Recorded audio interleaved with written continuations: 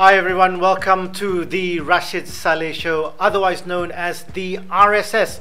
I'm here with Haresh Deol, also known as HD.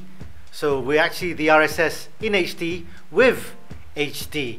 Now this show is very much different to other shows that you've probably seen because we'll be concentrating more on sports, although it will be a talk show about anything and everything under the heaven and the earth as well, because although we'll focus on being sports centric, we will very much like for you guys to be able to tell us what you want us to talk about, but we will try and put a sports twist to it as well. Now, Haresh is the editor of 2213, a news website, and pretty much talks about anything news under the sun, especially on Malaysia. And I will be the host of the show.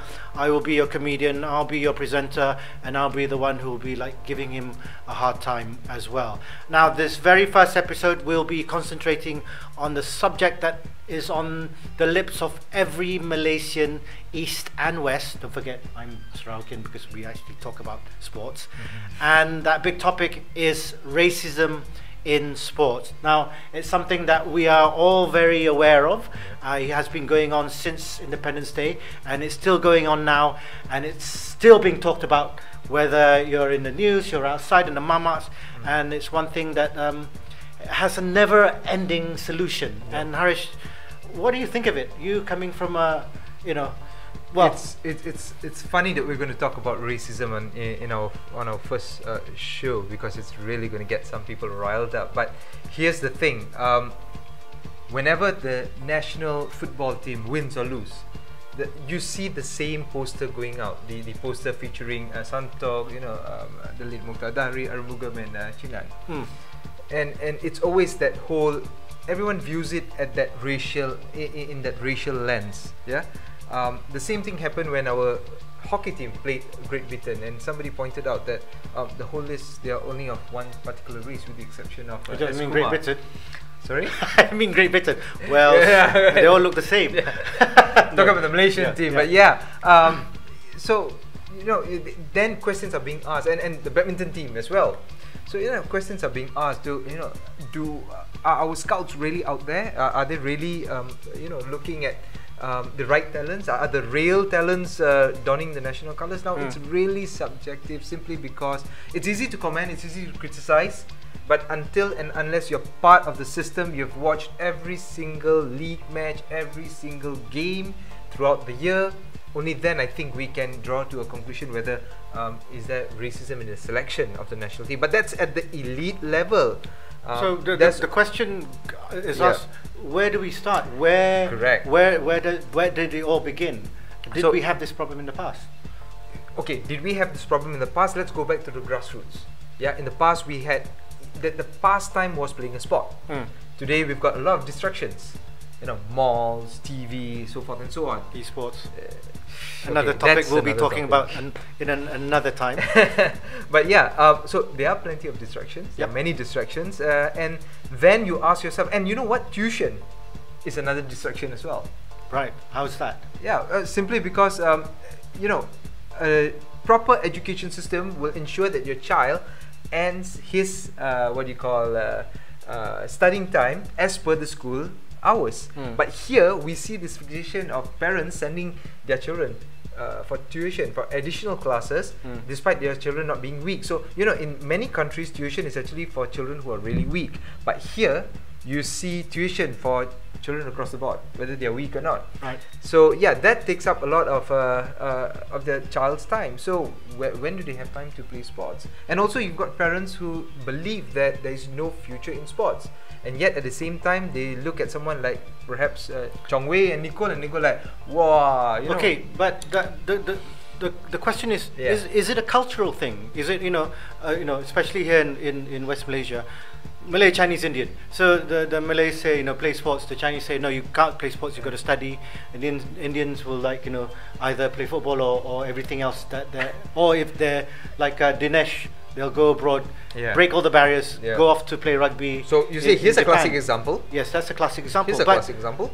You know, but he was, I remember at a young age, they're like, you know, was not being encouraged to play sports because is seen as elitist because, you know, only this certain races play. Here is the irony. The same people who comment that, you know, I've had this debate with so many people in the past. The same people who comment that, you know, why isn't there a balance of races in our national team? And I asked them, I said, do you encourage your child to play a sport? And immediately the response will go like, no, you know, there's no future. I said, exactly, that's your answer. If you do not encourage your child to pick up a sport, then you expect someone else's child to actually pick up a sport and represent, so that to, you know, satisfy your craving of having a so-called balance. And here's the thing, here's another thing I need to stress this. You speak about unity, you speak about, you know, everyone being equal. We are all Malaysians at the end of the day. So why are we even having this conversation? Because regardless if your name has a Muhammad in front, or a Lee in front, or a Sami, or an Ahin as a surname, or a anak kepada, or you know, so forth and so on, it at the end of the day you're a Malaysian. So what? Yes, but who now the question is, who's trying to do this, or is this something too sensitive to be talking about? Because at the end of the day, we have so much talent, and racism really blocks that. I mean, now we're seeing, especially in football, we have the Brendan Garns, we have, you know, all these kids who are, they are kids to us, aren't they? Oh my God, I'm actually quite old. And these guys who've been, you know, they're not naturalized. They actually have parents who are Malaysian. I mean, we've got Damien Lim, Dominic Tan, R. Dinesh, Quentin Cheng, you know, R. Kugulaswaran. Exactly. Yeah. So and why weren't they before? And why did they have to come from abroad to and play in the National League? Because prior to that, you know, because at the end of the day, the topic is the racism. Are they now accepted, or have they not been encouraged to play a certain sport because of that? Okay, perhaps there are elements, and I'm not dismissing the fact that it does not happen. I know for a fact that it happens in schools.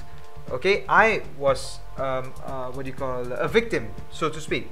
You were? Yes. So pretty boy victim. In a sense that, you see, I was selected by a particular coach to undergo a tall talent program, which was initiated by the Malaysian Association of Malaysia Basketball Association. It was a long time ago.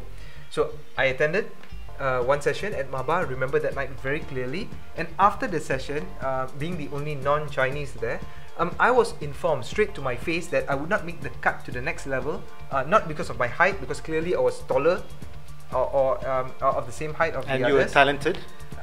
Okay, perhaps, you know, some people will go like, perhaps you're just not talented. But here's the thing, if they had told me that, I would have accepted it.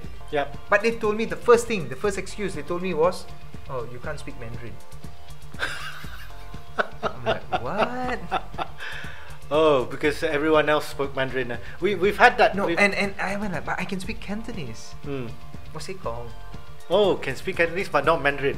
So it might have been just a dialect thing. So because of that, I was okay. So now imagine if it had been someone.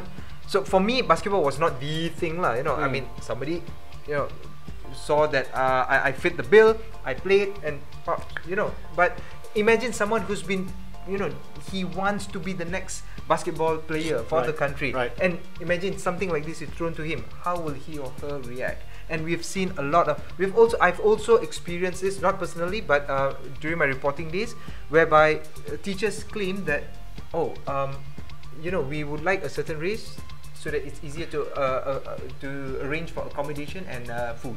Okay, but you know, we haven't got that much time left. But who do we blame? The parents? Us as parents? Where do we start? And looking forward to the future now.